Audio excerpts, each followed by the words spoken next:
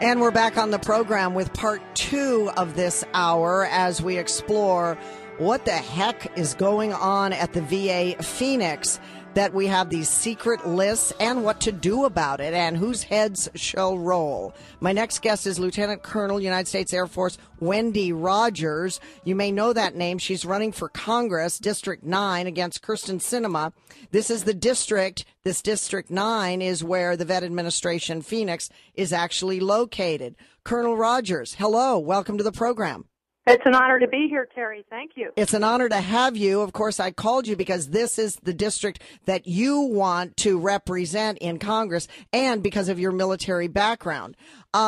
So let's start at the beginning. You know, we have been looking over several weeks now of this dust up, which is mounting evidence that there's this secret list. When a vet would come in, a vet would sit with some administrator and they would type in all of the information of what that vet needed. But then the vet would leave with his family and there's all the information of his medical needs and records and all that. But then rather than click send into a computer so that the computer has data on that man or woman, it was instead printed out.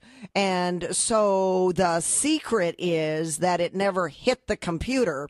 It was instead printed out, taken upstairs to higher ups, and ultimately shredded. Thus, for the reason we're finding out, alleged, the reason is so that administration could appear better on the books with the brass in Washington or Congress in Washington or whoever is the boss in Washington, all the way up, and then maybe get some extra money in his or her pocket because the numbers look good for treating vets. Whereas the reality is vets were lined up, Wendy, and some, in fact, allegedly died. 40 is a pretty big amount, pretty awful number to take a look at those who may have died as a result to not even being seen by a doctor. Your reaction? First of all, I was also not only a United States Air Force pilot during my 20-year career, but the first 3 years I was a clinical social worker in the military medical health system, not the VA, but the active duty mental health clinic. So I have taken an especially close eye and interest at this problem. I am also a user of the VA hospital, as is my retired Air Force officer husband. And it is my opinion that the VA here in Phoenix has committed criminal malpractice. If this were a civilian hospital system, the director would have been fired, not put on administrative leave, and then the investigation would have ensued. By the time this airs, as we all know here in the studio, these remarks will air a few days after you and I have talked. We may find that the problem goes more deeply than the director herself. It would not surprise me in the least. The tragedy that this is just incalculable. You know, I spent 8 out of 20 years of my career overseas, and when a military member gets sick abroad, so to speak, either overseas or on the battlefield, we take care of him or her immediately. Mm-hmm. And we render the best medical care possible. And for this to happen to those who have served and who are at home, and in many cases got 1 or 2 appointments, and then left to die, is just it's beyond sad. Do you think, Wendy, that this has been a long-standing culture of lining one's pockets at the expense of vets, and not all the vets, are have been on this list. There are some that, of course, are being treated and so forth. But to the point that we have allegedly 40 deaths. Can you imagine all the ones that haven't died and they're still waiting and maybe on the verge of death, or the cancers are growing, or whatever their injury is, not being paid attention to? I read one report where it was something in the vicinity of you go in and you get an appointment. The appointment for a primary doctor is a year away.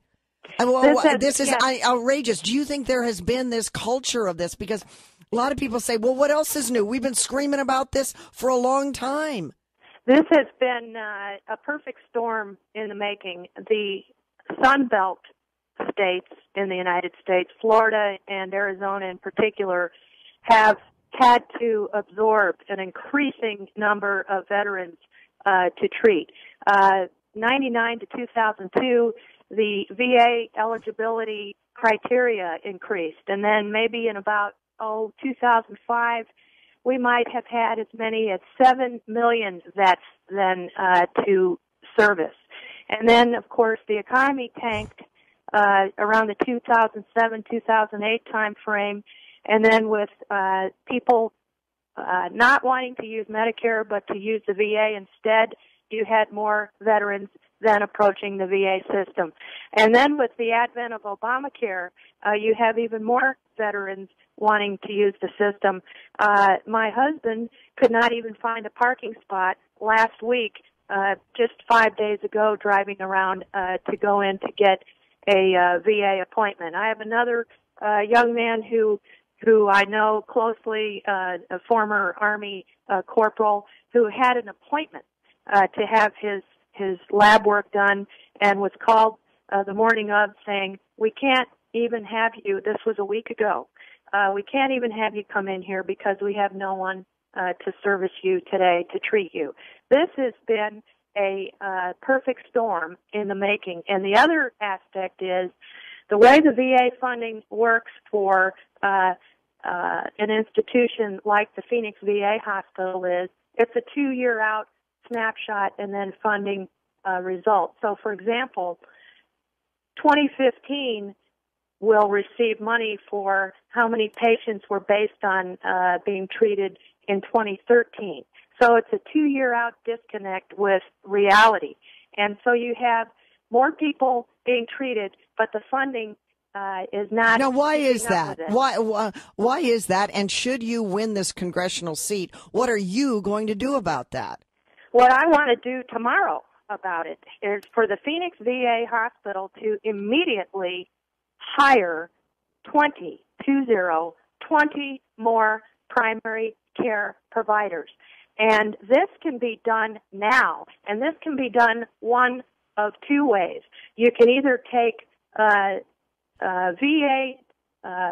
providers from Rust Belt states who are keeping up with the flow and have them temporarily come here to Phoenix to address the backlog, and during that time you can be hiring local providers because admittedly there is a federal background investigation check that needs to take place, and because of the wheels of bureaucracy that turn so slowly, that typically takes 4 to 6 weeks, but that can be expedited into being just 1 week. So we can ameliorate the problem right now by hiring 20 primary care providers, and I hope everybody understands a primary care provider these days is not necessarily a medical doctor or a doctor of osteopath. It can be a nurse practitioner. Right. It can be a registered nurse. It can be a physician's assistant. That's right. So if we provide 20 more of these professionals to cover the gap right now, and in so doing, expedite the federal background investigative process, which is, I understand all that, fingerprint check, background check. We can expedite that. Private practice can do it in a week. And then in the meantime, or even on a more than temporary basis, bring some doctors in from other VA hospitals that aren't impacted the way Phoenix is. Do you think 20 is enough, at least for this temporary period? Yes, I as a healthcare provider, have talked to people on the inside. Go ahead. And that is the consensus that could ameliorate the problem right now. And the other fix would be 2 more registered nurses for each clinic, because right now they don't have coverage for if somebody goes on leave, if somebody takes vacation. And that is to the detriment of treating the patients. So if they added 2 more RNs per clinic and added 20 more primary health care providers that go across the spectrum, this could be handled. And the whole notion that we have to wait for the investigative process to continue. Oh, my God. That's a insane. nightmare. That's a nightmare. There's no reason these two processes can't be concurrently working along in parallel. You can investigate while you take care of this. Absolutely. My husband also tested the system last week to call in. He was put on hold and given the runaround with 3 different receptionists in 45 minutes and was never able to get through to get his need satisfied. So nothing has changed. All you've heard about is how terrible it is, which it is. It's a tragedy. It's, as I say, criminal malpractice. But no one is talking about, on the practical side, what we can do to fix the problem. Well, I'm glad you are, Wendy. Wendy Rogers here on the Terry Gilberg Show. Let's take a quick break. We'll talk more about solutions when we come back with her. And should she win this congressional seat, what she will do when she gets into Congress, how she'll hit the ground running on this problem. I'm sure it'll be at the forefront. It's the Terry Gilberg Show, News Talk 550 KFYI. I'll be right back. The Sean Hannity Show, weekday afternoons at 1:06. News Talk 550 KFYI, the Valley's talk station. We're back with our discussion as part of my Go Deep and Broad on the vet story, and we're speaking with Lieutenant Colonel Wendy Rogers, who is running for Congress, District 9, where the VA in Phoenix is actually located within that district. Colonel Rogers, we were talking about solutions before the break. Should you win this seat, how will you put this topic front and center in Congress? Are you looking at prosecution, special investigations? How can you make change on this topic? This will be concluded by the time I take office in January, but let me just say that what it is indicative of is an overall casual disregard for life in this country and a casual disregard for service to country. And I hold the commander-in-chief, the president, squarely responsible at the top, and then it filters down. And Congress, right now, is comprised of only 19% veterans. 19% of Congress is veterans. In 1960, 80% of Congress was comprised of military veterans. So I think there is a correlation between how underrepresented the military is and veterans are in Congress with how the treatment is. And the answer is to elect more real veterans to Congress. Well, that would be you for one.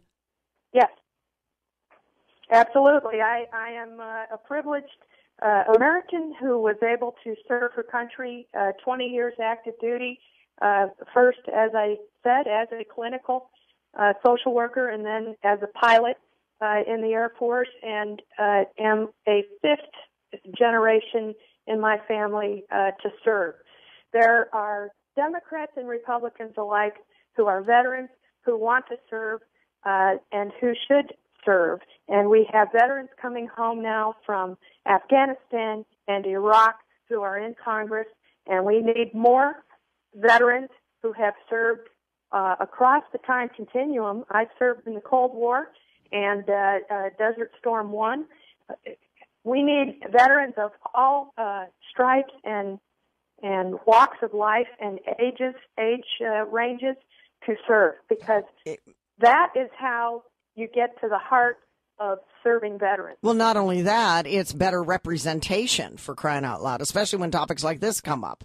I've heard some talk in recent weeks about something called the Management Accountability Act of 2014 as one other solution to shaping up what's been happening at Veterans Affairs for so long amid all this scandal.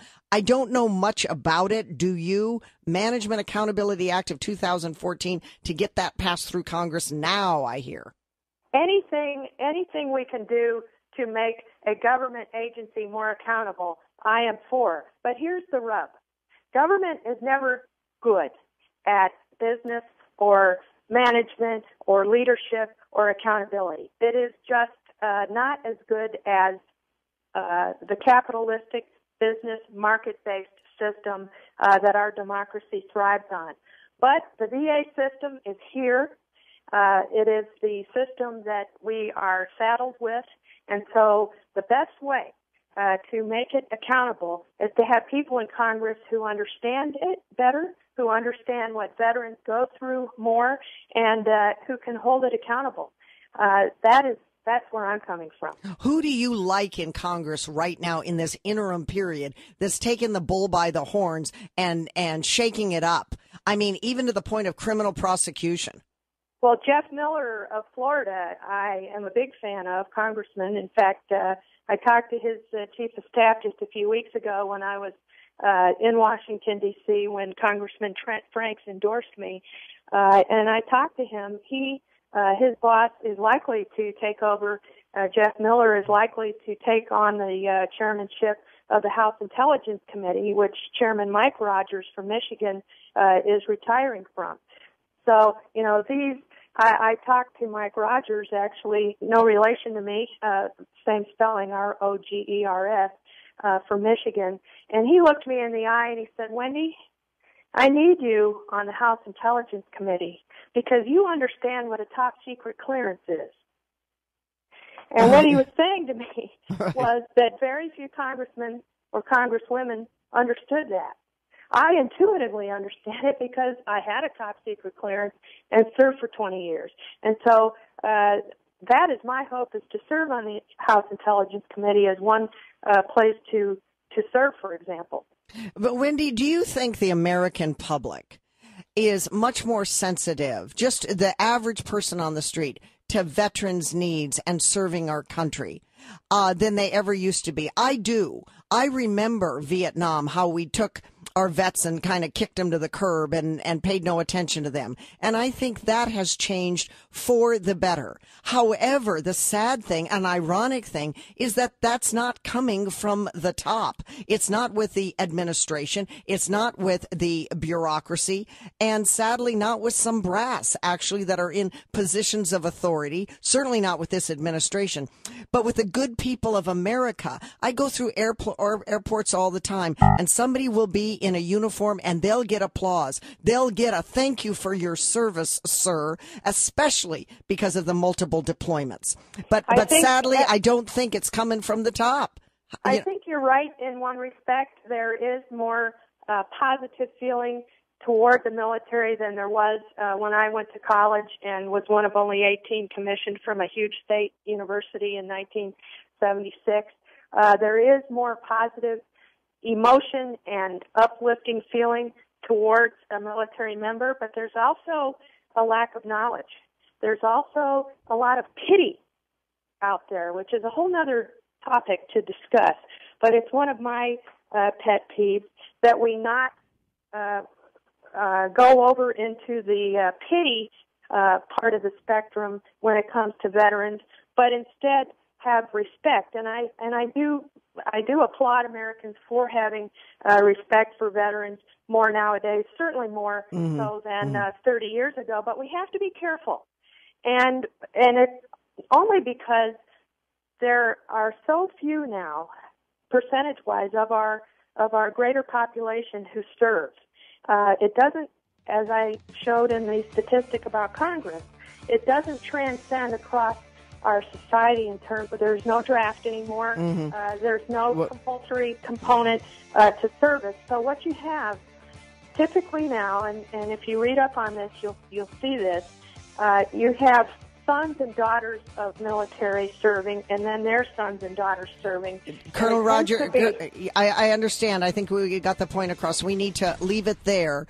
I want to thank you for your service and wish you good luck on the campaign trail. Come back and visit with us on this subject on KFYI. Thank you, Wendy. Thank you, Terry. Thank you. All right. Hour number 2, straight ahead on the Terry Gilberg Show. We're going to talk about business in the Valley and where we're at.